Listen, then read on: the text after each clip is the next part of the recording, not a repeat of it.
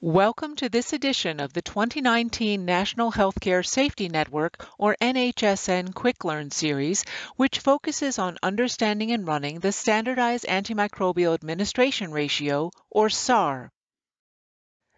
This Quick Learn is tailored to facilities reporting or interested in reporting data to the Antimicrobial Use, or AU option in NHSN, and group users with access to these data.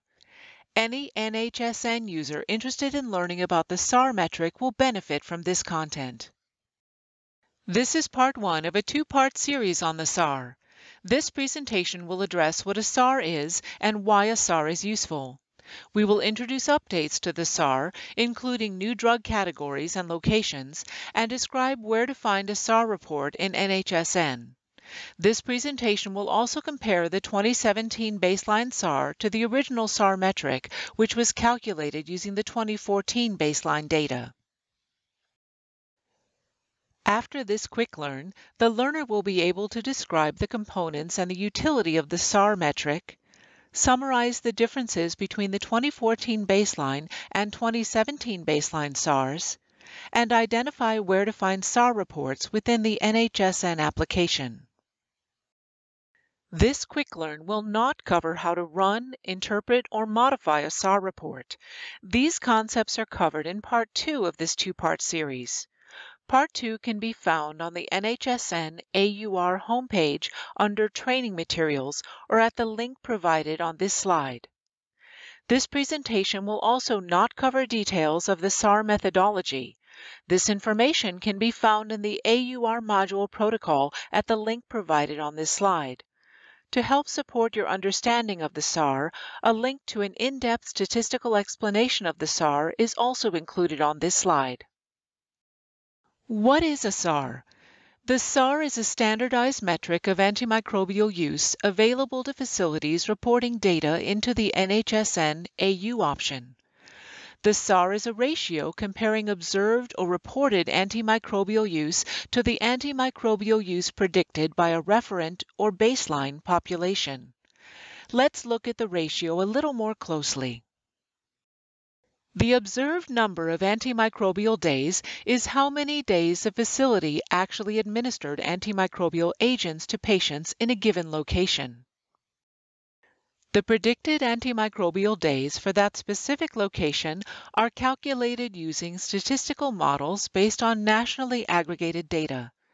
These models take into account differences in hospital characteristics, such as hospital size. To interpret the SAAR value, consider whether the SAAR is less than, equal to, or greater than 1. A SAAR below 1.0 indicates less antimicrobial use than predicted and may suggest underuse. A SAAR the same as 1.0 indicates antimicrobial use is equal to the referent population's use. A SAAR above 1.0 indicates more antimicrobial use than predicted and may suggest overuse.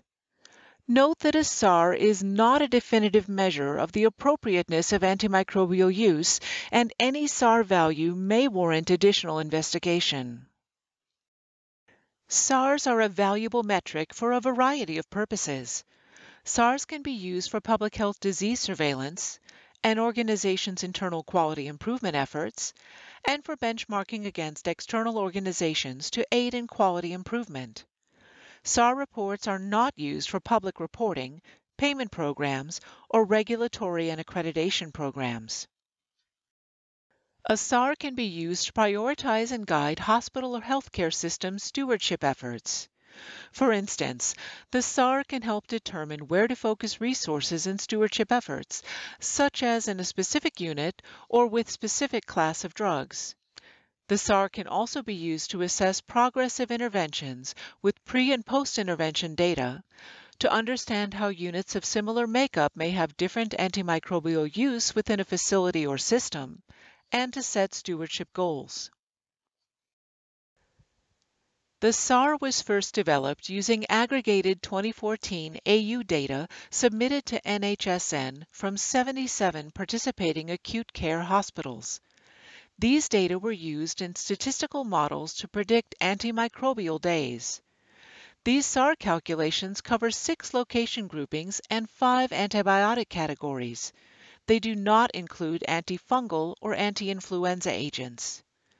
You can refer to the 2014 SAAR document to review the drugs that are included in each SAAR category.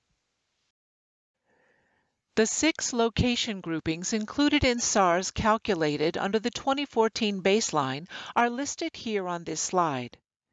Please take a moment to pause your video and review the location groupings. Note that AU data for other location types were not included in the 2014 SAARs, but can still be analyzed using other AU report options within the NHSN application.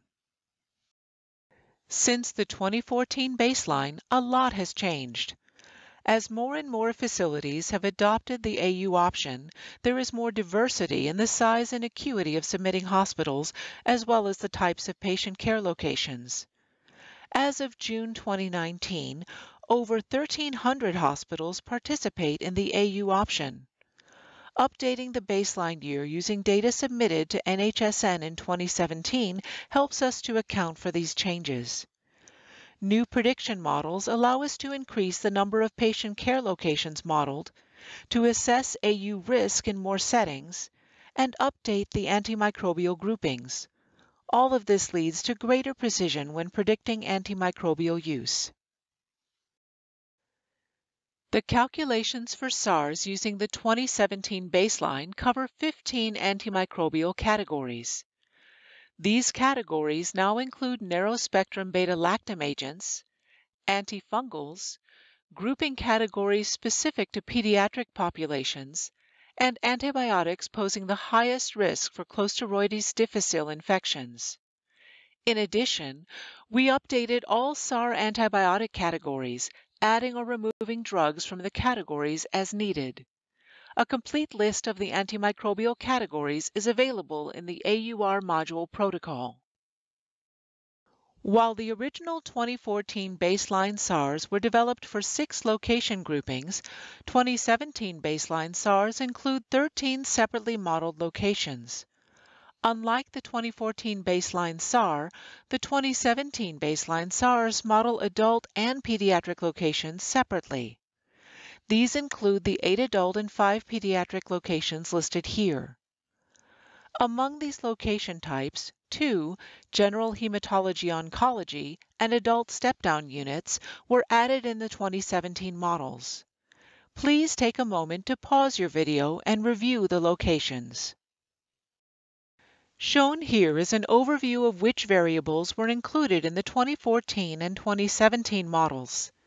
An X indicates that one or more SAAR models in that baseline time period include that factor as a risk adjustment.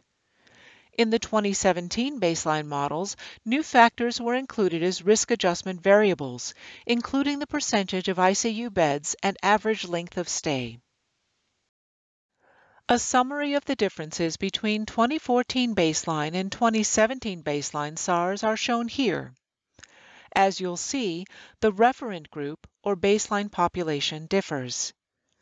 The 2017 baseline SAAR has a greater number and type of antimicrobial categories as well as locations modeled than the original 2014 baseline SAAR.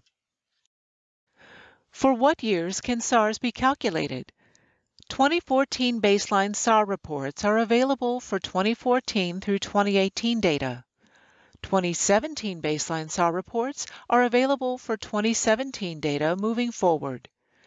Please note, because of the differences in the SAAR models, SAARs calculated under the 2014 baseline cannot be directly compared with 2017 baseline SAAR values. Now that we've reviewed some of the differences between the original 2014 baseline SAAR and the 2017 baseline SAAR, let's look at where to find the SAAR reports in NHSN. Prior to running any NHSN analysis report, we need to generate new data sets. After logging into NHSN, navigate to Analysis on the left-hand navigation bar. Select Generate Datasets and click the Generate New button. It can take several minutes to generate datasets. After generating a new dataset, navigate to Analysis on the left-hand navigation bar and select Reports. Select the Antimicrobial Use and Resistance Module drop-down option and navigate to the Antimicrobial Use Data folder to access 2017 baseline SAAR reports. Notice that next to the available SAAR reports in the Antimicrobial Use Data folder, the baseline year, 2017, is listed in the title. If you're interested in SAAR reports calculated using the original 2014 baseline, navigate to Analysis on the left-hand navigation bar and select Reports. Select the Antimicrobial Use and Resistance Module folder and navigate to the Antimicrobial Use Data 2014 Baseline SAARs folder to access 2014 baseline SAAR reports. You may wonder which baseline should be used to meet your individual AU needs. The first consideration when choosing a baseline is the time period of interest. As previously discussed, 2014 baseline reports are available for 2014 through 2018 data. 2017 baseline reports are available for 2017 data moving forward. In general, we recommend using the 2017 baseline SAAR reports when available because of their increased precision, updated drug categories, and additional locations. However, the original 2014 baseline SAAR reports may still be used. For example, if you were assessing change over time for data from January 2016 to December 2017, you would use the 2014 baseline SAAR reports since 2016 data are not included in the 2017 baseline SAAR reports. Please note that reports generated in the NHSN application will always have the referent population in the title. Now that you understand the SAAR in greater detail, the next objective is to learn how to generate a SAAR report within NHSN. For more information on how to run, interpret, and modify SAAR reports within the NHSN application, listen to Part 2 of this Quick Learn series at the web page provided. This slide provides some additional NHSN resources. On the NHSN Antimicrobial Use and Resistance Module webpage, you can access the AUR module protocol for detailed information on reporting, the SAAR Quick Reference Guides, or QRGs, and other training webinars. Additionally, CDC has put together a document called Strategies to Assess Antibiotic Use to Drive Improvements in Hospitals, available at the webpage provided.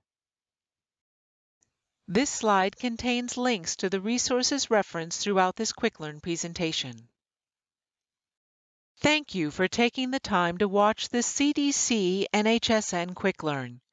If you have additional questions about SAAR reports or NHSN in general, the email address for the NHSN mailbox is nhsn@cdc.gov.